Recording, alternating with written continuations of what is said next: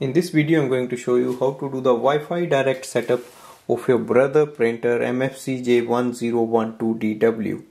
Now the first is to activate the Wi-Fi direct and get the password. So go to the printer screen, click on the setting icon and look for network, Wi-Fi direct, manual. It displays the name of the printer and below is the password. Now go to your device. For example, I am going to use it with my iPhone and open the Wi-Fi settings. So wait for your Brother printer to appear on the network. Select it.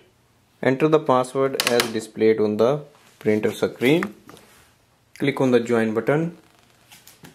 So once you enter the password, it should connect with the printer.